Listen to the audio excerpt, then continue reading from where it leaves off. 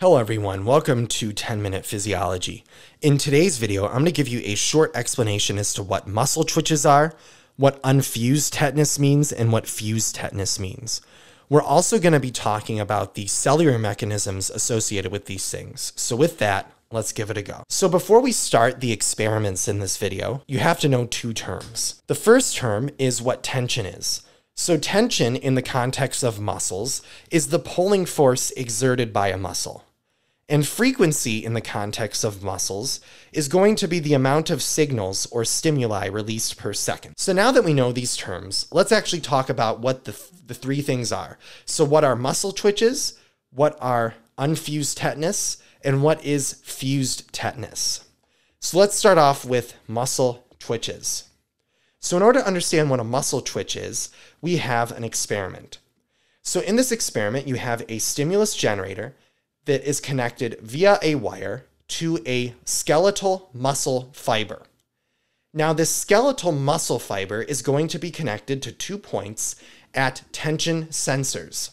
So these tension sensors are going to measure or sense the amount of tension generated by the fiber. And the readings that the sensor has will be delivered to a monitor, which will show us the amount of tension generated by the muscle over a certain period of time.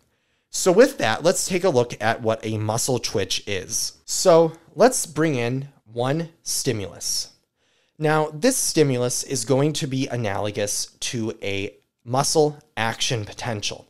And all we're going to do is release one stimulus into the muscle. So this single stimulus goes into the muscle and it causes the muscle to contract. And what we see on the monitor is something like this.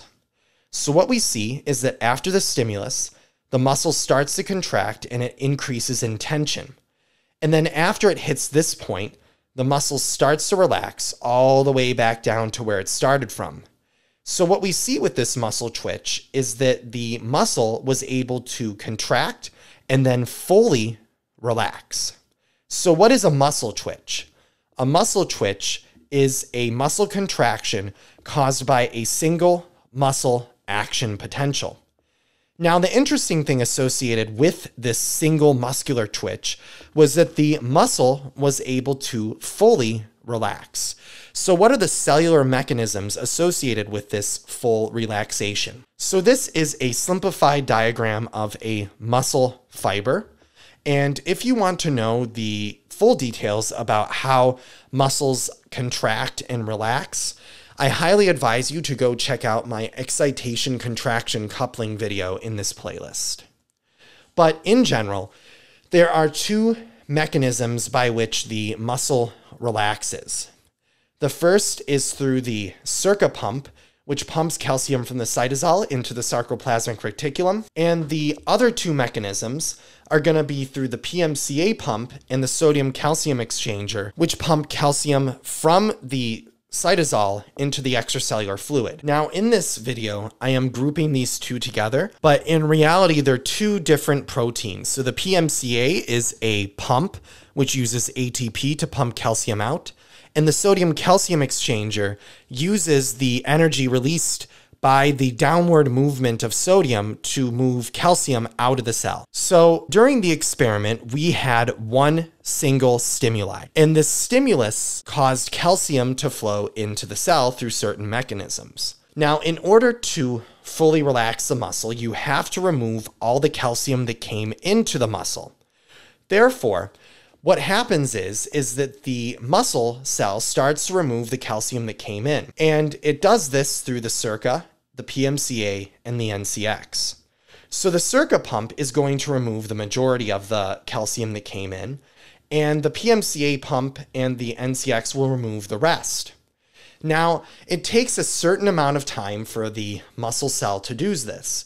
Therefore, it takes a certain amount of time for the muscle to fully relax. And the muscle fully relaxes when all the calcium is removed from the cytosol, as we see right here. So with a singular muscle twitch, the muscle is able to fully relax due to the cell having enough time to remove the calcium from the cytosol that came in from the stimulus. So what if we were to increase the frequency? So if we were to increase the frequency, what would happen is that the stimulus generator would produce more signals per unit time. So therefore, let's just say that the previous experiment where we only did one stimulus took place over 10 seconds. In this case, let's just say since we increase the frequency to 5 hertz, that over 10 seconds, the stimulus generator produces 2 stimuli. So when it does this, the 2 stimuli move into the muscle cell and cause 2 contractions, which we see right here. Now, this is the first contraction caused by the first stimulus. And what we see here is that the muscle fiber is able to fully relax before the next stimuli comes in. So it fully relaxes, and then the next stimulus comes in and causes a contraction. So these two things are muscle twitches. So what's going on at the cellular level here?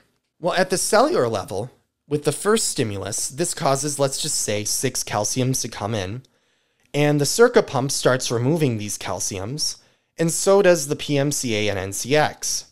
Now, since the frequency is low enough for the cell to fully relax, all the calciums that came into the cytosol are removed from the cytosol by the time the next stimulus comes in. So we pretty much start from scratch and the muscle is fully relaxed. So when the second stimulus comes in, we repeat the same thing where the circuit starts to remove the calcium and then the PMC and NCX do the same thing.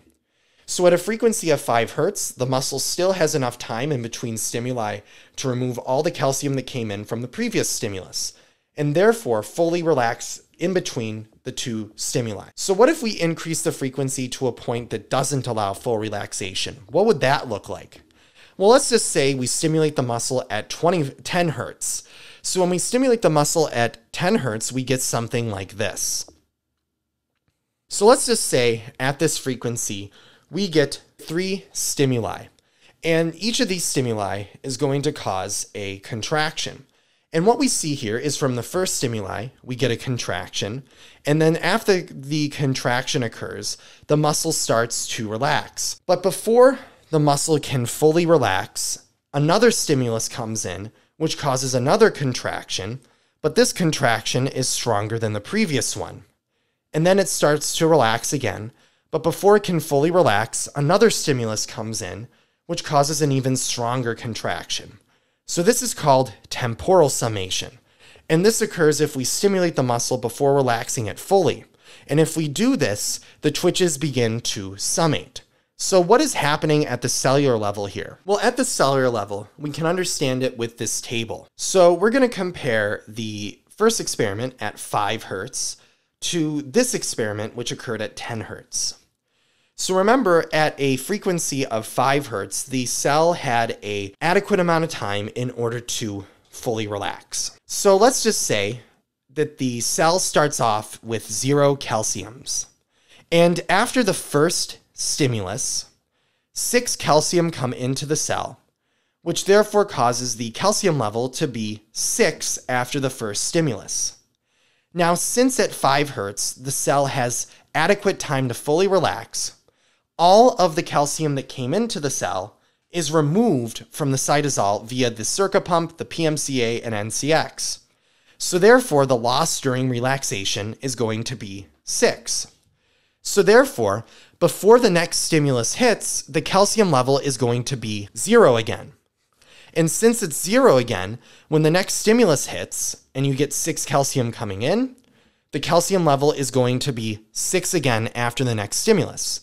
So what do we see here? Well, the first stimulus caused the calcium level to move from 0 to 6. And these 6 calciums are used for contraction. The second stimulus also started off at a point of 0, and then after the stimulus hit, you have 6 calcium come in. So therefore, the contraction produced by the first stimulus is going to be equal in strength to the contraction initiated by the second stimulus. And this is what we saw with the graph for 5 hertz. Now let's do the same thing at 10 hertz.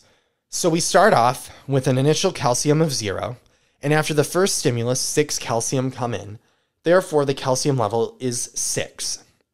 Now, since the frequency is higher and doesn't allow the cell to fully relax before the next stimulus, instead of losing 6 calciums from the cytosol, the cell only has time to remove, let's just say, 4. Therefore, before the next stimulus hits, the cell starts off at a calcium level of 2. So when the next stimulus hits and 6 come in, the next level is going to be 8. So the first stimulus caused the calcium level to go from 0 to 6, and the 6 calciums are used for a contraction. The next stimulus started off at 2, and when you add 6, you get 8, and then these 8 calciums are used for contraction. So therefore, the second contraction is stronger than the first one, and this is the idea of temporal summation. So when the frequency is 10 hertz, the muscle isn't able to fully relax before the next stimulus hits. Therefore, there's still some calcium left over by the time the next stimulus hits. Therefore, the calcium level gradually increases with each stimulus, and we get temporal summation. Now, what if we further increase the frequency to 25 hertz? What would that look like? Well, what we see here is, first of all, at 25 hertz, there was 7 stimuli, and they're all being displayed here. Now, the first stimuli is actually right here, which causes this contraction. The second stimuli causes this one, the third, the fourth, the fifth, the sixth, and then the 7th. So this right here is called unfused tetanus. So tetanus is the state in which individual twitches are no longer distinguishable. And unfused tetanus occurs if we stimulate the muscle before relaxing it fully at a higher frequency. And when we do this, the force will increase to a plateau, which is what we see here. So it plateaus sort of at this level. So what is occurring in the cell in this case? Well, at 25 hertz, we start off at 0. Then after the stimulus, we get 6 calcium coming in.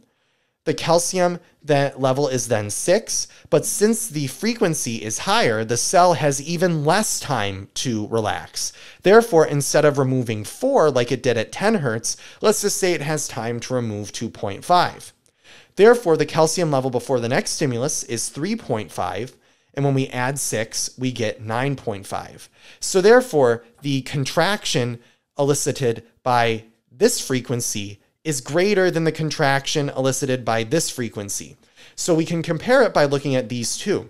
So at 10 hertz, the first stimulus produced a contraction caused by 6 calcium, and then the second stimulus caused a contraction caused by 8. At 25 hertz, the first stimulus caused a contraction caused by 6 calcium. The second stimulus caused a contraction caused by 9.5. Therefore, this contraction caused by the second stimulus is stronger at 25 hertz than it was at 10 hertz. So now let's bump up the frequency even higher to 50 hertz. What would that look like? So this is something called fused tetanus. So fused tetanus occurs if we stimulate the muscle at the fusion frequency. So the fusion frequency is the frequency at which individual muscle twitches fuse together into one big sort of block. And the twitches are actually so close together in time that the muscle doesn't relax at all. Also, the twitches occur so close in time that the force plateaus sort of at this constant level. Now, at frequencies higher than the fusion frequency, in this case for this muscle fiber, it's 50 hertz, the tension produced increases only by very little. So this red line here is going to be the tension produced at 50 hertz. So if we were to increase the frequency more, the amount of tension produced by the muscle fiber wouldn't really increase too much. It only increases by very little. So how do muscles increase force? So technically there's two ways. The first way is by increasing the frequency of stimulation, as we saw with these experiments. And the second way is by increasing the number of motor units activated. So the more muscle fibers you recruit, the more muscle fibers are activated. Therefore, the more force a muscle can generate. So that's it for this video. I hope it helped you understand all of those concepts, and I hope to see you in the next video. Thanks for watching, and I hope to see you next time.